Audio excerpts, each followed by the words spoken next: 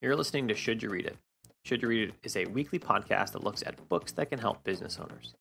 I provide critiques and recommendations so that you don't have to wade through everything out there and can get back to running your business.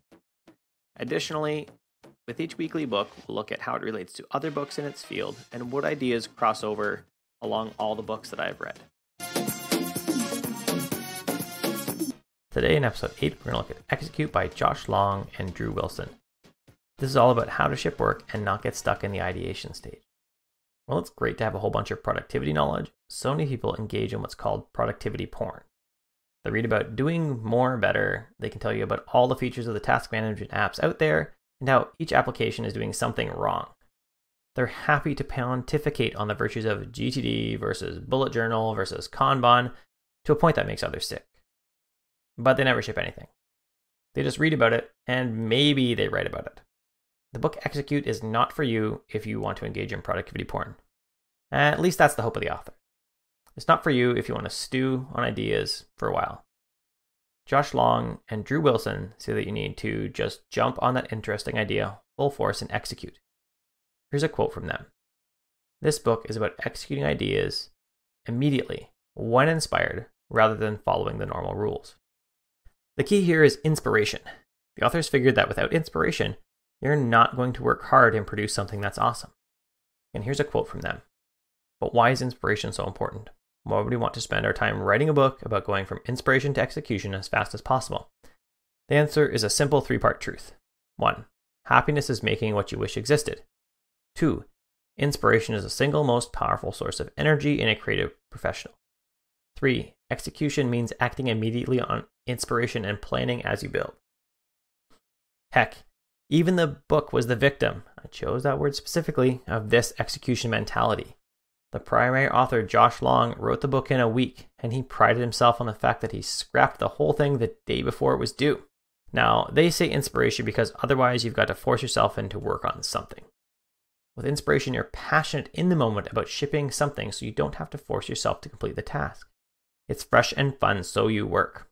Here's a quote from them. While most people are trying to figure out how to eliminate distraction, others are building things that they're so excited about that they don't even consider being distracted. While they say this book is broken up into 5 parts, they mostly repeat themselves. As I read further, I kept wondering what the repeated content had to do specifically with the section I was reading. While I am not going to address any parts on their own, I'll tell you what the authors say they are. So here's a quote from them. This book is broken down into 5 parts: purpose, inspiration, philosophy, process, and execution. After that, it kind of all goes mostly off the rails. The book sure has a passion, and you can tell it was written in a day. You can tell the idea was conceived in a week. The authors do stuff like come up with a new term for a minimum viable product, or MVP.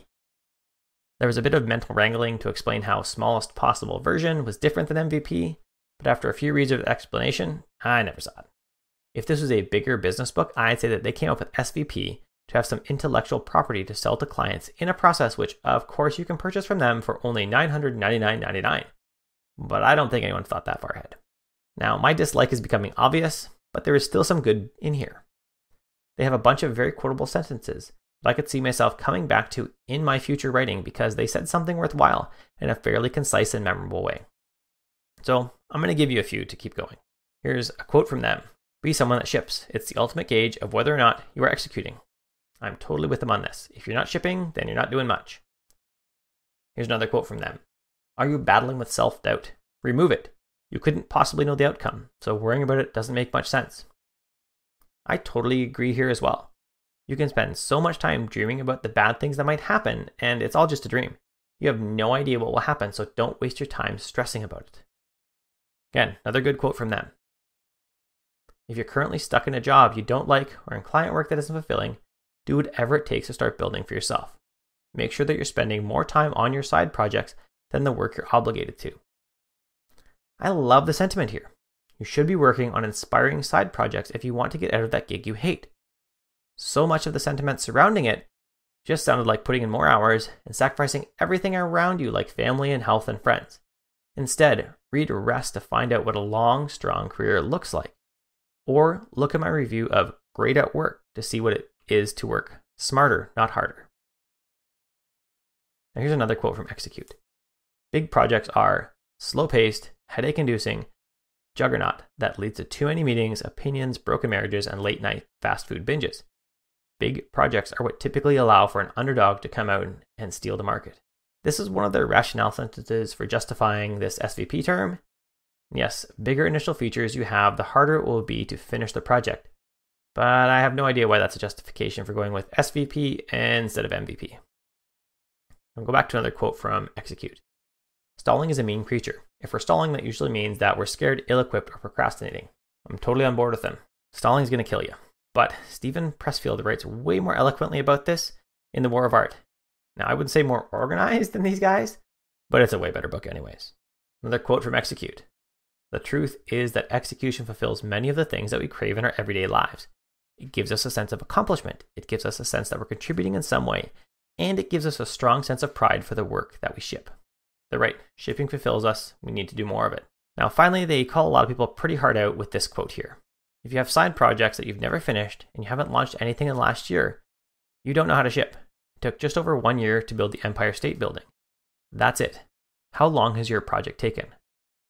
Now, I think if you call yourself an author and you haven't actually published anything in, ever, you're probably just someone that likes to write. Now, Jeff Goins is going to disagree with me on this in The Art of Work, and I understand his reasoning for it. In his mind, you need no outside authorization to call yourself an author or writer. Now, the problem I see with this thinking is that I meet people every week that call themselves, whatever, a writer or a developer, or a designer. Once you talk to them, what they really want is to talk about being a writer. They're in love with the thought of being published. They never want to do the work to get there, though. They're not sitting in front of a keyboard or notebook getting words out of their head. They're showing up to networking events, talking about this thing that they aspire to be one day maybe. Now we're going to wrap up this one pretty quick. Should you read Execute? No, don't read it. There are a few other quotes in here that you may want to use in your own writing, but I've got them all in my searchable resources, which is at curtismchale.ca/resources. I've saved you the time of going to find them, so don't waste your time. If you want to learn about shipping, then there are much better books. If you're awesome at shipping, but your stuff needs a bit more polish, then you should read Perennial Seller by Ryan Holiday. There'll be a link to this in the show notes. If you're the type that starts a bunch of stuff and doesn't finish it, read Finish by Jon Acuff, or The War of Art by Steven Pressfield, or Do the Work, also by Steven Pressfield. If you need to find what your passions are so you can focus on the right stuff, read The Art of Work by Jeff Goins. You will get so much more out of any of these other books than you will out of Execute. It clearly shows that this book was conceived of in a week and then written in a day. It lacks structure. It repeats itself with so many cliched ideal statements that you're likely to have sore eyes from how much eye rolling that you'll be doing. So no, don't read Execute. Thanks for listening to Should You Read It? To support the show, you can leave me a review in iTunes or heart or a star in whatever podcast player you use. These help more people find the show. If you want to get more reading done, you should also look at an Audible membership. If you get one using curtismchale.ca/recommends/audible, that will support the production of the show financially. In our next episode, we're going to look at High Performance Habits by Brendon Burchard. If you've been longing for another research-backed look at what it takes to be exceptional at work, then this book is for you. To get a primer on the ideas, listen to episode 6 for my review of Great at Work, which is another evidence-based look at what it takes to be amazing at your job.